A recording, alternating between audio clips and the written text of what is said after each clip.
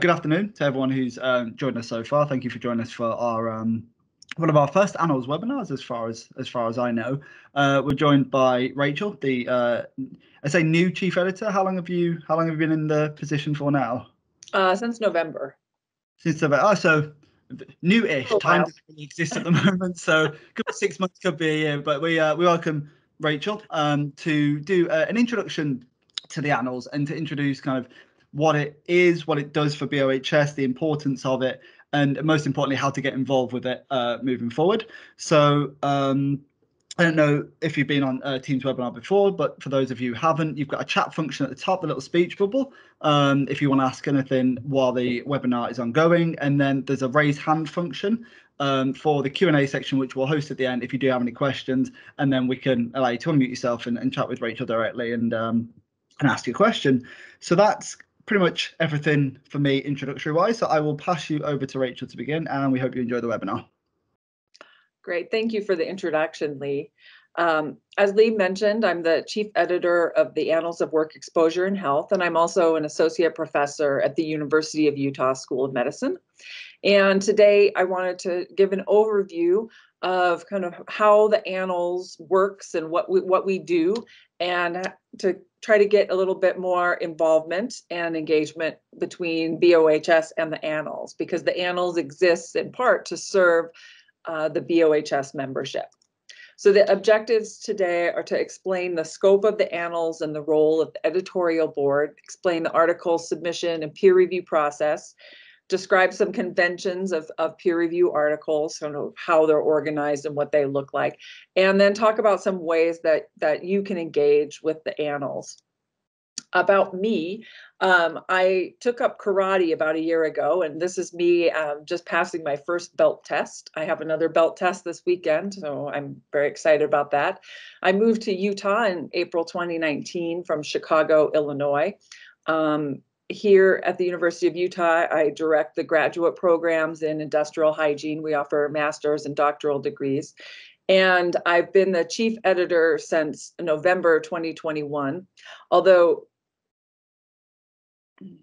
this makes me concerned I have an older version of my slides, but we will carry on. That since November 20, beginning with volume 65, which is what we're currently publishing. My research is actually around exposure modeling, exposure measurement, data analysis, and infectious disease transmission, including assessment of exposures to viral pathogens, protection of healthcare workers, as well as quantitative microbial risk analyses. Under the leadership of the prior chief editor, Noah Satius, the Annals updated the scope of the journal and changed the name of the journal from the Annals of Occupational Hygiene to the Annals of Work Exposures and Health.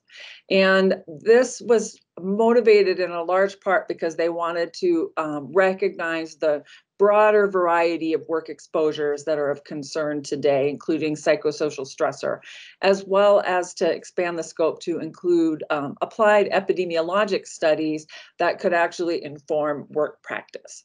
So we still publish and still interested in studies that quantify work exposures and aspects of work organization that give risk to such exposures.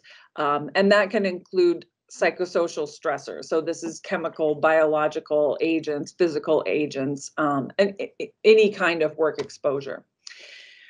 We publish studies about the relationship between these exposures and health consequences, and that would include risk assessments as well as epidemiologic analyses. We publish articles that focus on populations at special risk of work-related exposures, whether they're at risk because of gender, race, ethnicity, socioeconomic status, any of those factors. That's something that we're particularly interested in. We publish studies about the effectiveness of interventions, and this can be from behavioral interventions to engineering controls or reorganization of workplaces. We do publish articles about policies and management approaches, although we don't get a whole lot of submissions in this area right now, but that's something that we are interested in. And then we publish articles about methodologies and mechanisms that underlie the quantification and or control of exposures and risks. So this would be new sampling instruments or new control ventilation designs or other kinds of control strategies. We publish things that are both theoretical and applied research, including case studies and implementation research. Implementation research or implementation science is about how to implement policies or interventions in the workplace. And so we are interested in those kinds of studies. So traditionally, the Annals is really focused on research involving quantitative methods, but qualitative methods are increasingly important in occupational health and occupational hygiene research, particularly around issues of work equity and or disparities in the workplace. And so we do publish and consider studies that utilize qualitative research methodologies. Kind of our goal, though, overall, is to make sure that what is published in the Annals is helping people with both research and practice. And so we ask the question of every submission, is this paper going to help readers better understand, quantify, and control conditions at work that adversely or positively affect health and well-being? Because we would like to distinguish the Annals by making sure that the work that we publish can be used in practice to actually make changes. So that doesn't necessarily mean that every research is fully applied. We do consider theoretical work, but we want to be oriented to research that will change and improve how we protect workers and create healthy work environments. We publish at the Annals 9 issues per year unless we have a supplement. Each issue contains about 130 pages, which is about 12 articles. And we're currently publishing volume 65 in 2021. We actually have accepted all of the articles for volume 65 already because we've had a big surge in submissions, as I'll talk about in a minute. And so now articles that we're accepting at this point are going to be published or assigned to issues in volume 66. As of 2021, the journal is now fully online. An advantage of this is that means authors can include color photos at no additional charge, which can enhance the experience for the reader and allow the authors to convey more complex data graphically. And this is just some statistics about the journal over the last couple of years. As you can see, in 2020, we had a large increase in the number of submissions from an average of 250, which had been consistent for the past 5 to 6 years, to 343 submissions. Our rejection rate stays pretty steady at about 60%. And when we say we have 353 submissions, a rejection rate of 59%, that means we review a lot of articles. So in 2020, we had 334 people perform reviews, and we collected a total of 554 reviews. Most articles are reviewed by more than one individual. Our journal impact factor is trending upward. So the journal impact factor is a pretty common metric of an overall journal's performance or impact on readership and citations. So this factor is calculated as the number of citations in the year 2019 of articles that were published in the previous 2 years. So there is a bit of a lag in that it's looking at articles that have been published in the last 2 years. It does not reflect cumulative citations. It's only for a small time window. We're pretty happy with the journal impact factor. Our journal impact factor is slightly higher than our primary competitor journal, the Journal of Occupational and Environmental Hygiene, or JOEH, and it has been steady and trending slightly upward. Our goal is to try to move it to be above 2 in the near future. As a reader, this doesn't have a huge impact on your experience, but it's a metric that's important for authors because many people in academia are judged by the journal impact factor of the impact factor of the journal in which they publish their research. So the higher you can get that, the better off you are for your authors. We do publish special issues, and we have a supplement under development now. The supplement that's in process has actually been commissioned by the U.S. National Institute for Environmental Health Sciences to publish the exposure assessment work related to the Deepwater Horizon oil spill, which occurred several years ago in the Gulf of Mexico. We expect that that supplement will be complete in the next 6 months, and we've been anxiously awaiting its completion. In development, there will be a call coming out very soon for a special issue that would be about the assessment of the longer-term impacts of COVID-19 among workers, in which case we're looking more for larger studies and reviews about impacts on workers' health broadly defined, whether that be via economic disruption, direct burden from infection or mortality because of occupationally acquired COVID-19, long COVID among workers, a variety of factors. Supplements are published as a supplement, and so that means we would have more than 9 issues come out in a year. And special issues are just one of the 9 issues dedicated to a special topic. So in this year, we have had a special issue focused on a specific conference related to occupational and environmental exposure of the skin to chemicals. That was issue 2. And last year's special issue was related to health and safety in the cannabis industry. If there's something that you are interested in seeing in terms of special issues or featured articles, you can get in contact with me, because we're always interested in finding things that are highly topical and relevant to our readership. So I'm going to talk a little bit about how the journal is organized and operated.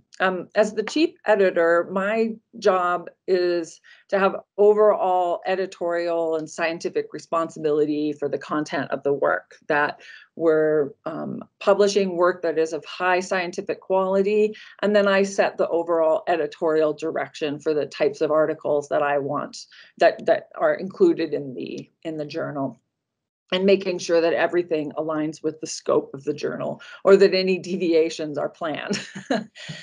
I also do activities to promote the Annals, include with the occupational hygiene community, such as this kind of event. When an article is submitted, it's my task to screen that article to decide whether or not it's of sufficient quality and interest to move it forward to peer review, or to immediately reject the article. I handle peer review process for articles that I edit, and I also assign other articles to other editors to handle, and I'll talk a little bit more about that in a minute. And then whenever the assistant editors have completed a peer review and made a decision, I review and approve their decisions. Roz Phillips, who many of you may know, is our editorial manager, and she really runs the day-to-day functions of the journal for all things other than editorial decisions. So she interfaces with our publisher, Oxford University Press, and their administration and production teams. She manages the Scholar One settings and operations. Scholar One is our manuscript management software. She responds to author queries, and she keeps me on track. So we meet every week and review upcoming expectations and tasks that need to be completed. Every month, or 9 times a year, for example, we have to put together an issue, which requires the selection of the articles and the ordering of the articles for each issue. And Roz and I work on that together. We also would work together to select the cover photo for the cover of each issue of the journal, and then check and make sure that the cover pages and background information are correct. So Roz has a significant role in the success of the Annals. And if you email the general Annals email, which I'll show you later, Roz will be the person who receives that. We have an editorial board. The editorial board includes a group of assistant editors and several other people. And all of the assistant editors in the board have very specific domains of expertise in which they handle peer review of articles that are assigned to them in their area of expertise. The editorial board also provides input to me on Annals operations and future directions, including editorial ideas. And we meet about twice per year. Traditionally, the board has met every year at the BOHS conference, but we've been meeting virtually, and that seems to be working pretty well. I do have intent to expand the board by several members in 2020.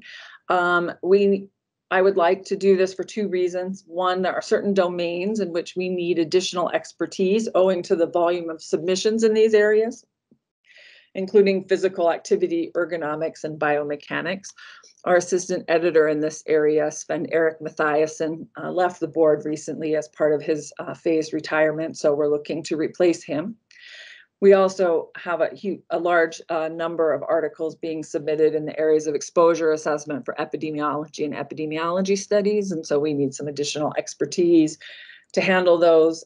And then the third major area is physical hazards. We're also looking to increase global representation of the board, in particular to add members from East Asia or South Asia, South America or Africa, because as you'll see in a minute, we're really dominated by members from North America and Europe. We do have an international advisory board, which consists of 38 members. And we'll be revisiting the function of this board in 2021. They haven't been particularly active as a group, and so we want to engage them more in our operations. This list shows our assistant editors. I'll just introduce each one briefly. Lisa Brousseau is retired. She was a faculty member at the University of Minnesota and actually my colleague at the University of Illinois at Chicago for many years. She's an expert in personal protective equipment, particularly respirators. Wouter Fransman is from the Netherlands and works with TNO, and he edits a lot of our articles around exposure assessment. He has a real depth and breadth of experience with a variety of hazards. Deborah Glass is our representative from Australia, from the University of Monash, and she works in exposure assessment, particularly for epidemiologic studies. Kjeld Alstrup Jensen from Denmark is an expert in aerosol science, and he handles a lot of the articles on those topics. Kate Jones with the Health and Safety Laboratory in the UK is an expert on biomarkers, and she handles many of our articles on that topic as well as dermal exposure issues. And Opliger in Switzerland is our expert in bioaerosols. Susan Peters in Utrecht University is an epidemiologist and handles many articles in that area. Gurumurthy Ramachandran, who goes by Ram, is at Johns Hopkins University, and he handles general industrial hygiene articles as well as Bayesian statistics and other statistical methods. Sean Semple at the University of Stirling handles a wide variety of exposure assessment, industrial hygiene articles. Vivi Schlinson, excuse me, is an expert on respiratory health effects and handles articles around respiratory exposures, health, and risk assessment. Peter Smith at the University of Toronto in Canada works in the area of psychosocial stressors. And Peter Stacy at Health and Safety Laboratory handles a lot of articles about sampling methods and sensors as well as engineering controls. We have some additional editorial board members who don't handle review articles but provide general direction and advice to me. John Cherry, who probably many of you know at IOM, Marty Van Tongeren at the University of Manchester, and Roel Vermeulen at Utrecht University. The Annals has a global reach. The figure on the right shows the readership from 2020 and the top 20 countries. And as you can see, it's probably not surprising it's dominated by readers from the United States owing to our relatively large population. But we do have readers from around the world. We also have authors from around the world. 53% of our corresponding authors in 2020 were from, predominantly English-speaking countries of North America, the UK, and Australia, New Zealand, 38% from Europe, probably a little more than half of those from Scandinavian countries. And then we have also published articles last year with authors from Chile, China, Iran, Malaysia, Nepal, Pakistan, and the Republic of Korea or South Korea.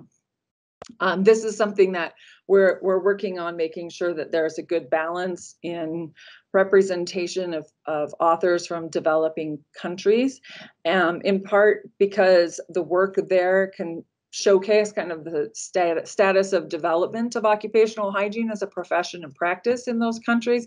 And some of the research topics are quite good and quite interesting. So it's exciting to see increased submissions from developing countries. We had a huge increase in full text downloads in 2020. As you can see on the chart here, it was associated with the onset of the COVID pandemic. We had nearly 1.1 million downloads last year.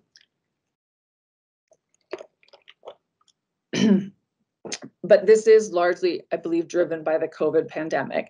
The most downloaded article last year is actually about 10 years old, and it's from a group with the National Institute for Occupational Safety and Health in the US.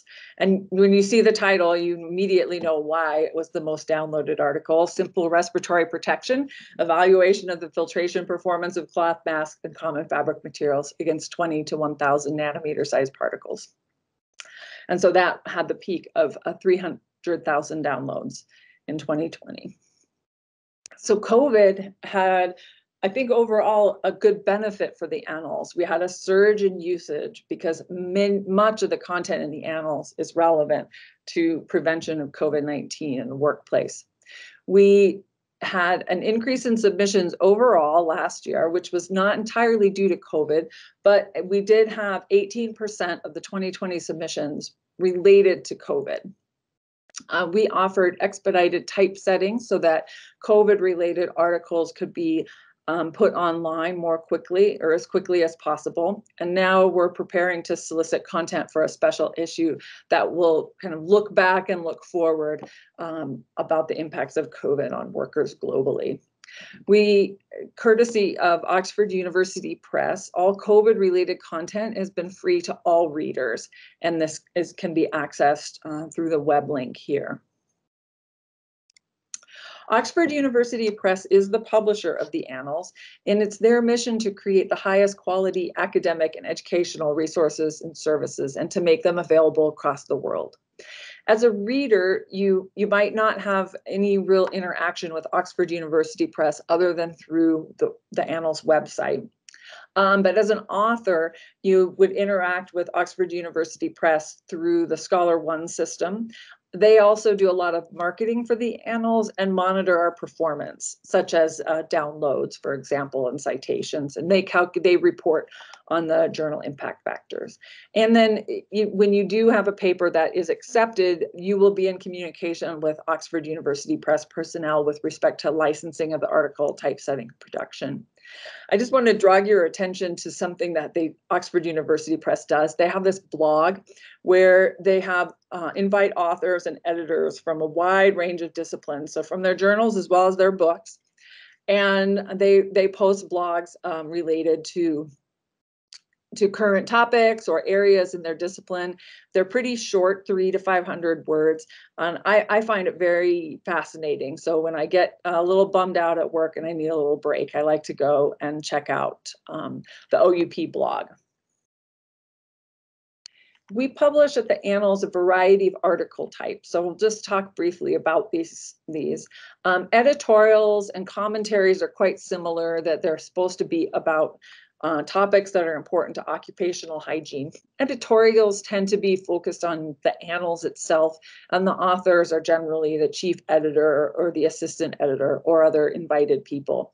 Commentaries are submitted by potential authors and discuss current issues. One of our most downloaded commentaries recently was actually about issues with COVID and requirements for respirators and impact on the Sikh population of healthcare workers who for cultural and religious reasons maintain a beard. So commentaries are on a wide variety of topics. Letters to the editor are quite short. Usually they're in response to another article, but you can write a letter about any topic. These editorials, commentaries, letters to the editor are reviewed or undergo peer review at the discretion of the chief editor. Generally, I would review them and ask also one of the other assistant editors to review them as well. A review article is a formal critical review of existing evidence. So this would be like a systematic review or a scoping review where there is actually methodology to the review. Original research articles are our bread and butter. So these are reports of scientific investigations. They tend to be up to 5,000 words with 6 to 7 tables and to report kind of a comprehensive research study. Research articles that are shorter in scope or smaller in scope, like a case study, can be submitted as a short communication. Those are about 1,500 words. And so these are similar in structure to the original research articles, but just more limited in scope. So what exactly does it mean to say that an original research article reports a scientific investigation? That means that the article identifies and addresses a knowledge gap or a challenge that's important to occupational hygiene. It will either have a formal hypothesis that is tested or pose a research question and answer that question. It employs robust scientific methods, and so that means that they're using either accepted methods or well-justified innovative methods that are reproducible, seek to minimize potential for bias, etc. And we want an article, an original research article, should mean that the findings can be generalized. And by that, in practice, what that means is that there's a sufficient sample size, whether that's because you sample a large number of workers at one site or because you study workers at multiple sites, that the information gained can be applied in other settings, right? So this would be bigger than a case study at one organizational site involving, a sampling with 10 workers on one task, right? This would be a larger in scope. If you're working on an article and you aren't sure if it fits under the scope of an original research article or a short communication, that's something that you can email and ask and send an abstract or a draft, and I can look at it and give you some feedback. An original research article, short communication, and a review all have the following organizational components. An abstract, which provides a short overview of the article, a what's important statement, which is a new component of our articles that started in issue 3 of this year, and I'll talk about that in a minute. Introductions, methods, results, discussion. Conclusion, which is kind of focused on taking the findings and interpreting them for this kind of generalized purpose and what they mean overall to occupational hygiene or the problem at addressed. Then acknowledgements and references. So the what's important statement is being used for marketing purposes, and it's really trying to hone in on what is the new contribution, the important contribution of the article. So it's not a statement of like what we did, who we studied, but why the knowledge generated from this is actually important to workers and to occupational hygiene and how that information can be used. So more information about the components of the research articles and how to prepare them is available in our author guidelines, and the link is there at the bottom of this slide. So what does it mean to be an author? So there has been a history in publishing, in academic publishing, of just kind of putting, senior people that you want to impress on your article, or, just adding people because it makes them feel good or it benefits their career. There's been a lot of pushback against this in academic publishing. And at the Annals, we have the following criteria here for people who want to be included as an author. And when you submit your work, you're asked to actually attest that these things are true for each of the people listed as an author. So, for example, you have to contribute substantially to the conception or design of the work, or acquisition, analysis, or interpretation of the data for the work. So that means you actually have to be involved in the collection of data or the planning of the study. Then the second point too means you actually were involved in the writing of the paper. So you can't just, collect data. You have to actually participate in the preparation of the manuscript. You have to have read the final version that's being submitted for publishing. And you have to agree to be accountable for the integrity of all aspects of the work.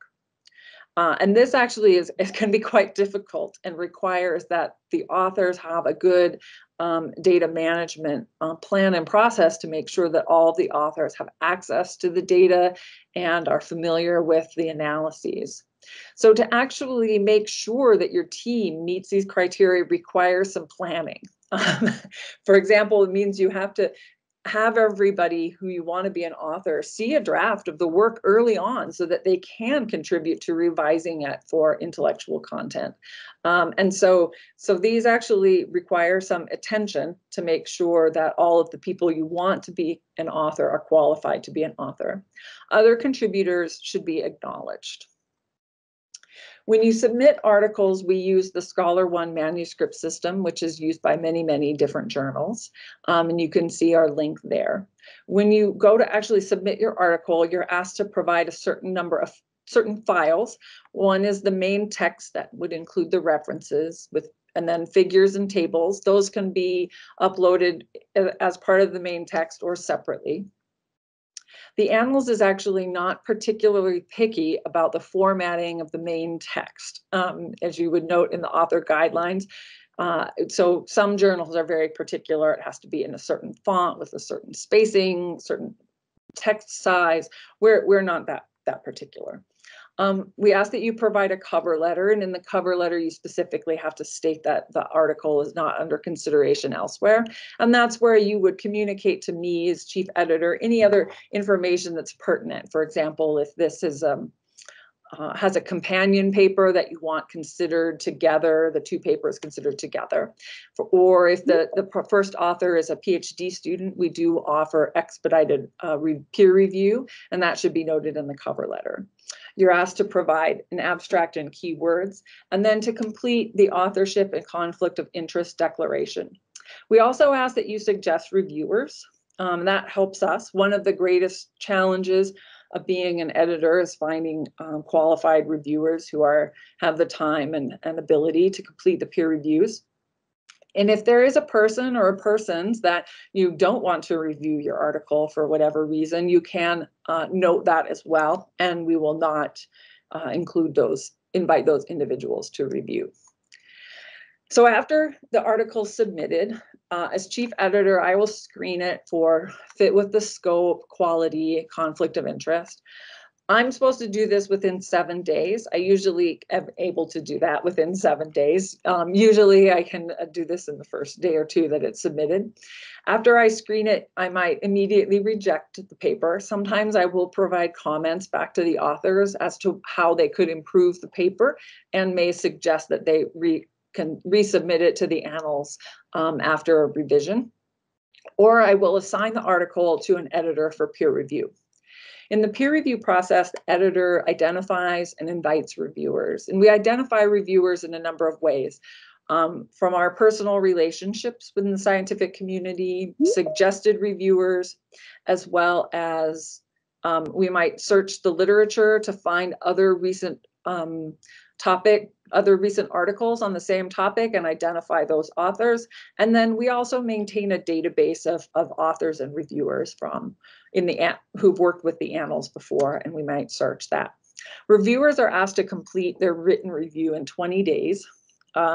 This can be a challenge. As an editor, not every reviewer is as mindful of deadlines as one would like them to be. And this is the process that can create delays in the manuscript review process. After the editor recommends a decision after reviewing the written reviews and recommends a decision to the chief editor. And our goal is to be able to get this decision back within 60 days. At that point, I review the reviews and the decision, and I either approve the recommendation or suggest an alternative decision. And at this point, the article may be rejected and resubmitted. That is, we want this article to be successful in our journal, and we think it can be, but there's some substantial revisions that are required, like maybe some conceptual issues, or the analysis should be done in a different way, would fall into the category of reject and resubmit. Major revision, minor revision, and then accept. Now, people's perceptions of major and minor revisions vary widely, but minor revision is usually like a few typographical errors, some maybe awkward phrasing, a table needs to be reorganized. A major revision usually addresses some methodological issue or some interpretive inference issue or interpretation of the data. Once articles are accepted, they go to editorial administration, where a checklist is applied to make sure that all the components are correct. And then the articles go to production, where the authors review and correct the typeset proofs. Finished articles are then posted online immediately, and then I will assign them to an issue, generally in the sequence in which they have been accepted, with some variation for thematic representation in the issues. At the Annals, we use a single blind reviewer, and that is the reviewers know who the authors are, but the authors don't know who the reviewers are. Blinding in review is very controversial. There's a lot of debate about what is the right way to minimize bias. Some journals use a double-blind review, where the reviewers aren't told the names of the authors, nor do the authors know the reviewers.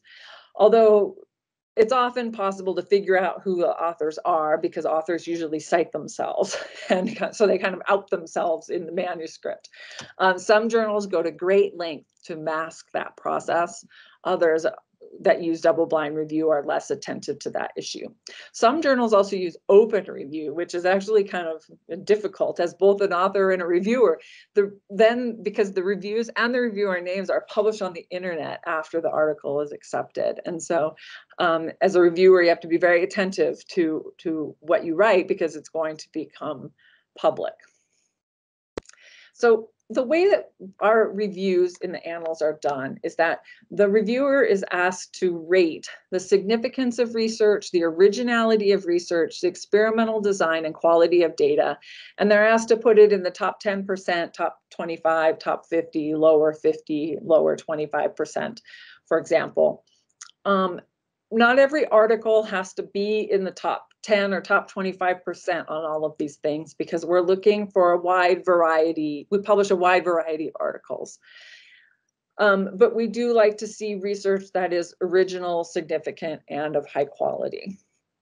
Then the reviewer is asked to select a recommendation to the editor, whether they think it's ready for acceptance, requires revisions, or recommend rejection. Then the reviewer can provide confidential comments to the editor. Not all reviewers do this. Usually this occurs when there's some particular concern by the editor that they want to reinforce to the editor, to make sure that it comes through, because the editor might or might not read the comments to the author, as thoroughly as the reviewer would hope. So for things that they think are really important, they'll add a confidential comment. Then there'll be comments that go directly to the author, but are also seen by the editor. Generally, reviews start out with a kind of a general impression statement. This might reiterate the overall objective of the manuscript or the study, and whether or not that objective was achieved.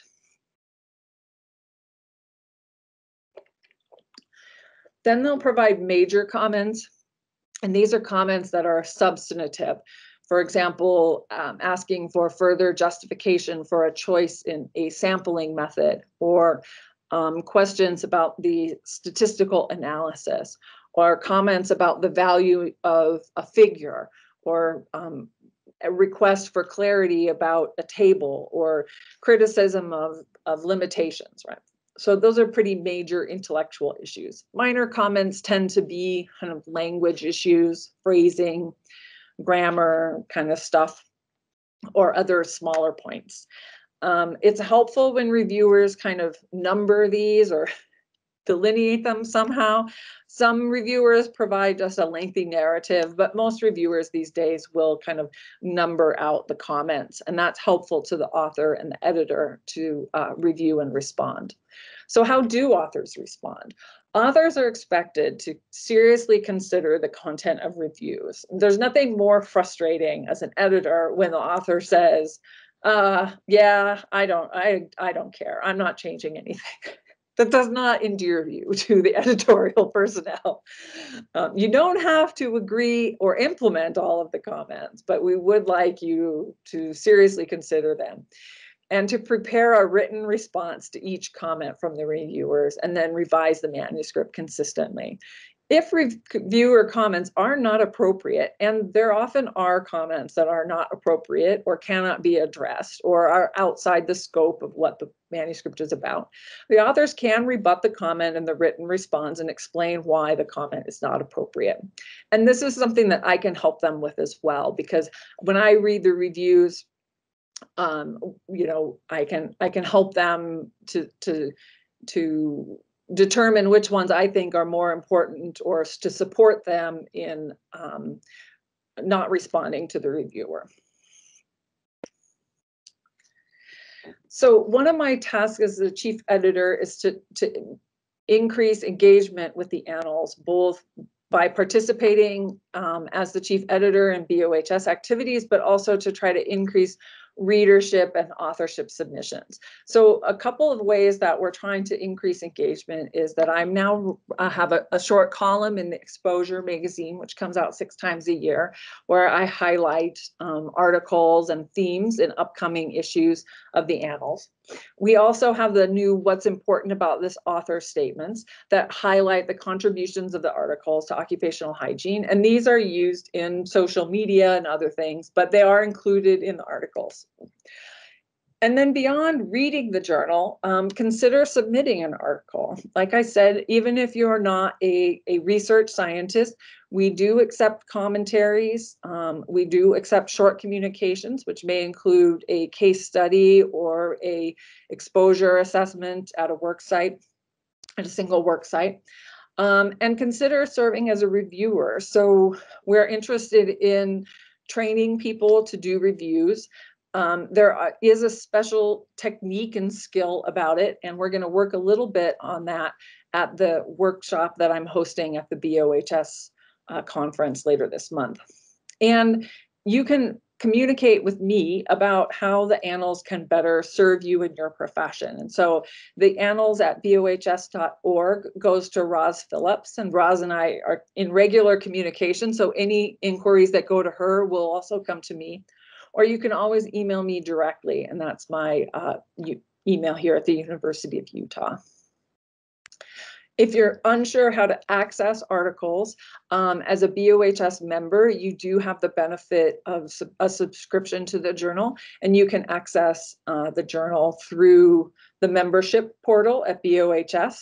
You have to activate your subscription, and then you'll access the articles here through our website hosted by Oxford University Press. And here you will find the latest issues, other calls for special issues, and other advanced access articles are also available on this website. So I want to thank you for participating today. You know, it's the readers and the authors and the reviewers who really make the Annals a success.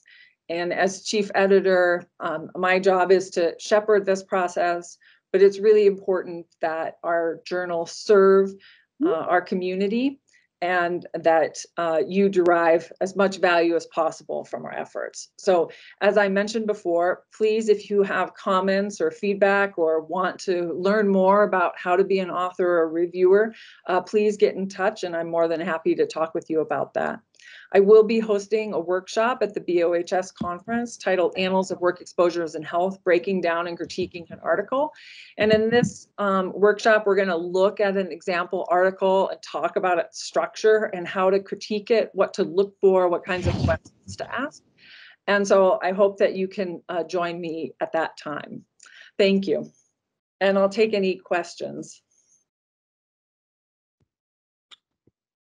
Got a question here. So, does the Annals consider studies based on qualitative data or mixed methods? Yes, we do.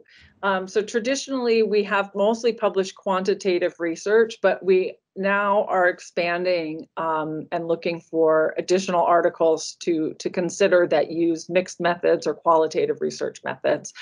So don't let the legacy deter you from submitting that kind of work. We are developing a kind of stable of reviewers that are competent in that area, and that is a particular interest of mine.